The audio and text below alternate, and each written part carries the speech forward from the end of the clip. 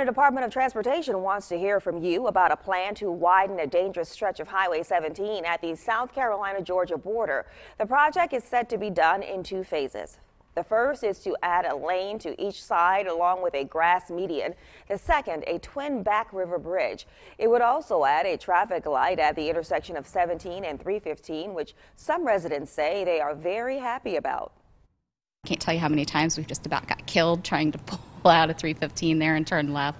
So it's needed. Well, and then also, you know how rough the road is from 315 all the way to the bridge. So this is definitely a needed project that, you know, it's exciting for the community.